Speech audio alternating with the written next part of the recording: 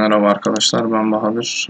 Bu dersimizde biraz kameranın kullanımı ile ilgili bir takım şeylere bakacağız. Şimdi bunun için yeni bir Java klası oluşturalım. Yine Eclipse'e benzer şekilde biraz farklılıkları var bu kısmında. Rahatlıkla anlayabileceğinizi düşünüyorum. Buradan Java class deyip kamera app diyelim klasımızın adına. Ve bu bir activity olacağı için activity'yi extend etmesini sağlayalım. Bir activity'nin öncelikli metodu onCreate'i oluşturalım. Bir bundle değeri vereceğiz içinde. Herhalde bam da versek olur demiştik eski dersimizde. Süperini çağırıyoruz. Süperinde de aynı veriyi gönderiyoruz burada. Şimdi bu aktivitemizi bir sayfa düzeniyle ilişkilendirmemiz gerekiyor. Hatırladığınız gibi buradan yeni bir layout açıp layout resource file dersek file name'imiz kamera XML olsun. Root elementimiz neyin üstüne kuracağını gösteriyor. Yani relative layout'a kurmak istersek relative layout dersek onun üstüne kuracaktır. Director name'de neyin altına bunu yerleştireceğini söylüyor. Yine layout olarak bırakıp OK diyelim. Evet, sayfa düzenimiz geldi. Bunu kamera application'ımıza ilişkilendirmek için layout kamera XML'i buraya yerleştiriyoruz. Ve şu anda kamera application'ımızın sayfa düzeni bu. Nasıl bir şey istiyoruz? Bir butonumuz olsun. Biz bu butonla görüntü alabilelim. Diğer butonla bu görüntüyü telefonumuzun arka plan resmi yapalım. Aldığımız görüntü de sayfamızın bir yerlerinde görünsün tarzında bir şey istiyoruz. Şimdi bu görüntüyü görüntüleyebilme amacıyla image view'u kullanacağız. Genişliği ve yüksekliği içerisindeki şeyi alsın diyelim şimdilik işte. Resmin büyüklüğünü wrap content olsun yani, ama bir min değeri atarsak yani daha anlaşılır bir görüntüsü olur şu anda. 200 dp uzunluk, 200 dp minimum genişlik diyelim. Aynı zamanda iki tane buton yerleştirelim. Şöyle olacak şekilde, çok da önemli değil aslında. Siz zaten istediğiniz görüntüyü, dizaynı bir şekilde ayarlayacaksınızdır. Neyin nerede olacağı ile ilgili. Bunları tanımlayalım isterseniz. Yine daha önce de yaptığımız gibi hatırlıyorsanız içerisine bir metot yazalım tanımlar diye.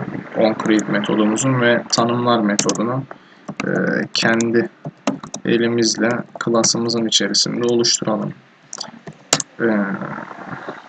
Bu butonları sadece onCreate'de kullanmayacağımız için klasın kendisinde direkt oluşturmamız daha mantıklı. Image view'ımızı da dışarıda oluşturalım. Image 1 diyelim buna da. Buton 1 buton find view by id r.id. Ne vermiştik? Buton ve buton 2 vermişiz id'lerine. Hatırlıyorsanız id ile ulaşıyorduk. Şu buton olacak. Bunu kopyalayıp yapıştıralım. Bunu buton 2 yapalım. Bunu da buton 2 olarak değiştirelim. Son olarak bir image view tanımlayacağız. Daha doğrusu ilişkilendireceğiz. Image 1 değişkenimiz için. Yine find view by id r.id.image view.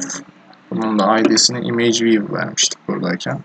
Şunlar id değerleri, ya da istiyorsanız burada text klasörün içerisinde kendiniz de Android id değerinden bunu da görebilirsiniz. Tanımları burada oluşturup burada tek bir satırla bunları çağırmış olduk.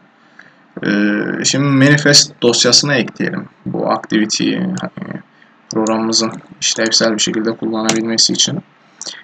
Programımızın, klasımızın adı kamera app.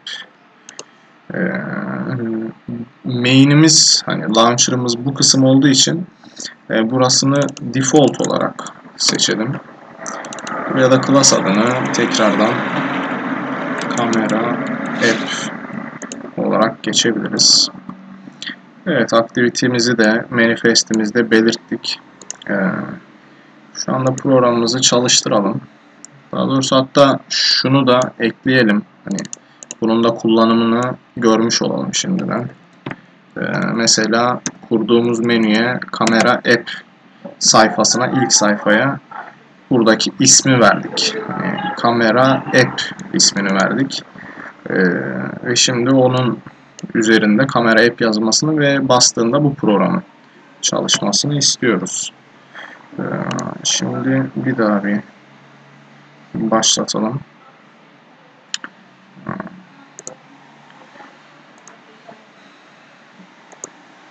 Illegal karakter hatası verdi. Ben bir bakıp tekrardan geri döneyim, zaman kaybı olmasın.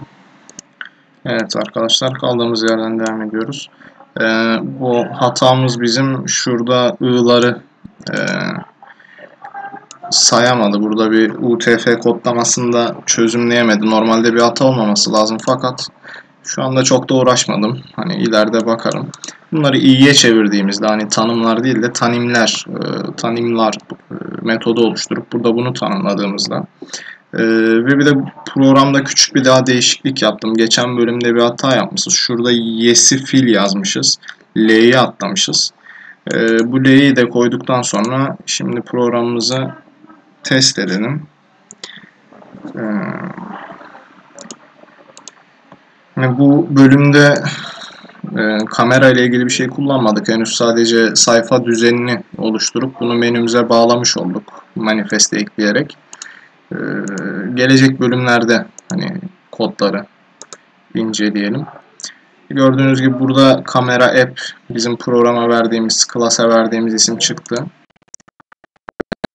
Bizde de ayarladığımız şuradaki bu sayfa düzeni çıktı. Hani şu zaten şu anda içinde bir şey olmadığı için ve kendisi de bir hani çerçeveli layout olmadığı için layout'u şu anda burada göremiyoruz. Ama genel mantığıyla sayfa bu şekilde. Diğer dersimizde kodlardan devam edelim. Şimdilik hoşça kalın.